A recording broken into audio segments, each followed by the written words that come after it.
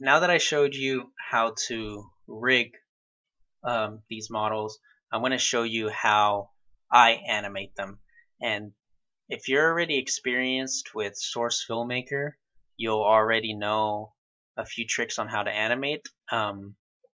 If you've never used the graph editor, I'll show you why it's so important and why it's way easier to use than the motion editor.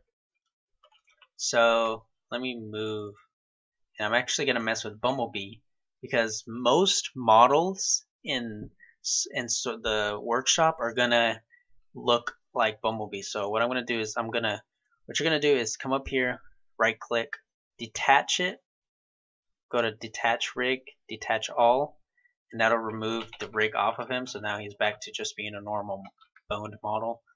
And the reason why I'm going to focus more on Bumblebee and stuff like that is because most of the models are still kind of old and haven't been updated. So you're going to run, so this is more of the problem that you're going to run into. So let me show you how I animate the models. So you're going to do is come back here, go to graphic editor, and so this is how the graph editor works. So you press your control button on your keyboard and it'll highlight all the bones. What you're going to do is just click on a bone.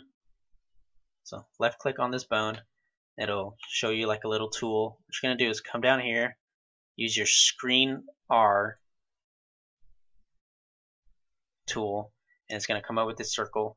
This allows you way more flexibility. Don't press the center square because that just means that you move the bone. It doesn't mean you rotate. This highlighted area outside lets you do a more precise rotation. This lets you do a more free rotation. So if you pay attention right here, it'll be empty like this before you touch a bone. As soon as you press on a bone, it'll come up with this. This is called a keyframe, which means that this is a moment captured within the frame of the scene. And I'll show you how it works. So the keyframe is on 0 seconds right now. If you move the timeline over to 1 second and then click on the bone again, it'll create another key. That means that during this whole 1 second, the arm is in this position. If you keep it on the 1 second mark and you move it like this means that from 0 seconds to 1 second, the arm moved. This tool is great because this is how you're supposed to animate in Source Filmmaker. What you're supposed to do is have the model in a position. So let's say, let me kind of organize, let me kind of have them in a pose right here.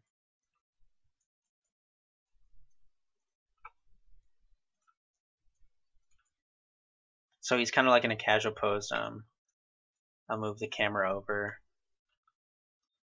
So he's kind of in a, casual pose. He's not like alert or anything. So you're gonna come up here, click on his head, go down here, so you select your tool, click on it, and then it'll come up with the keyframe. You can move the keyframe over. So I had it on 1 second before, but you can actually put a keyframe at any moment in the timeline. So if you put it on 4 and you move him in 4 seconds, it'll take way longer because this is him moving his head from the 0 keyframe to the 4 second keyframe. And to delete, all you do is just right click and then delete key. If you want him to like move his head really fast, what you're gonna do is just use the scroll on your mouse to zoom in. You'll see the seconds in between each second. So this is 0.1, 0.2. It goes all the way to 0.9 and then 1 second. What you can do is when you zoom in, you can move over to the 0.5 second, move his head, and now his head now moves a little bit faster. as if it was in the 1 second mark. You don't have to go back and put a new keyframe if it's not as fast as you want it to. You can actually left click on the keyframe and drag it across. So if he's not moving his head fast enough to whatever he's reacting to, you can actually move it back to 0.1 second, and now he moves his head really fast. Or you can drag it back up to 1 second and it moves like that. Okay, so zoom out, come down here to his spine, click it, so you can see that it's still in the 1 second. So go over to the 1 second mark, kind of move it slightly. You can also move the keyframe that's at 0 and move it forward. So at 0, there's no keyframe, so the chest isn't moving. The chest is not going to move until it reaches that first keyframe. And this is a little bit more realistic, because in real life, when you move your head, you usually move your head first before your torso starts moving along with it. That might be a little bit too late. Maybe do it at the 0.2. So yeah, there you go. So yeah, that's pretty much what I do to animate. It seems a lot simpler than I was making it out to be, but do use the graphic editor. It is just very important to animating, I believe, and it just makes things way easier. The big factor is the keyframing. You can have a model in a pose and then have him in a different pose in the keyframe, and the program automatically moves him from one position to the other. So this is position 1, this is position 2, and it just automatically does that for you. If you've been using the motion editor, you'll notice that you've had to do everything manually. You can only animate in the motion editor if the scene is plain. So like when you press play here, you can only move if it's plain. If it's not plain and you move it, it doesn't animate that part. You can still move it, but it won't animate it like it did here.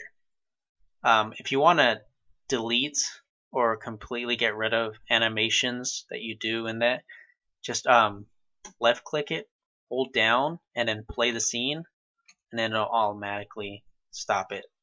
So this is what the motion editor is used. So here in the clip editor, in the graphic editor, we used it to make a pose and make him move into another pose from one keyframe to another. If you don't like how the pose looks, but you don't want to change, you can still do it in this one. Like you can move his head slightly to the left. He won't be looking directly at the camera. He'll still look at where you had originally put him on the second keyframe. However, if you move something in the motion editor, let's say if you move his head all the way around, then see, he doesn't stop where you put the second frame. This is because you've moved the bone. So you basically you didn't just move his head bone, you've also moved the animation. You've moved where it begins and where it stops. When you do it, and you can just put him back normally. When you go to a keyframe and you move his head, you're only moving his head and you're only positioning it for that keyframe. When you move it in the motion editor, you're changing the animation for the whole scene.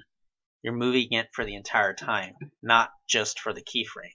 So if you move his head all the way back, he won't be looking to the side like you had originally made him do, because the animation of him looking to the left has now been rotated completely. And you can just go ahead and undo it if you don't want to do anything else. So those are a few tricks that you can use to animate. But yeah, it's very important to use the graphic editor. It's what I use to animate the Transformers. I'll show you how to animate the arms right here. So arm 2 is his shoulder. just click, it creates a key. Go over to 1 second, move it up, and now his arm's moving. Go down to arm 3, which is his elbow. The keyframes are right there. Go to 1 second, and then like that.